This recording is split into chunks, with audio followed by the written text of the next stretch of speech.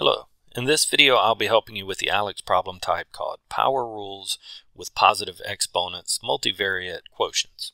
We're asked to simplify and we have a fraction expression being raised to a power. So that means that each one of those components inside the parentheses needs to be raised to that fifth power. So I'm just going to rewrite this and raise each element to the fifth power. So I have the negative 2 that needs to be raised to the fifth power. Of course, that's in the top of the expression. Then I have this b to the fourth that needs to be raised to the fifth power.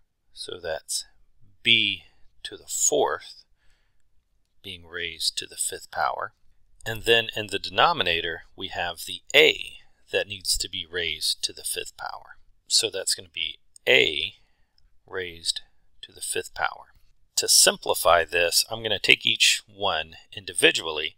First of all, the number. We have negative 2 raised to the fifth power. So that is 5 negative 2's being multiplied. Since there's an odd number of negatives, my answer will be negative. And 2 times 2 is 4, times 2 is 8, times 2 is 16, times 2 is 32. So that part is going to simplify to negative 32.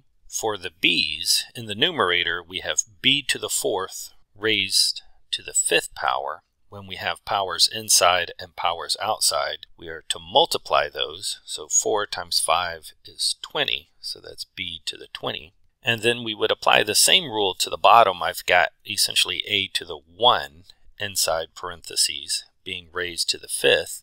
So multiply the 1 and the 5, and that is a to the fifth. So we have simplified and removed those parentheses.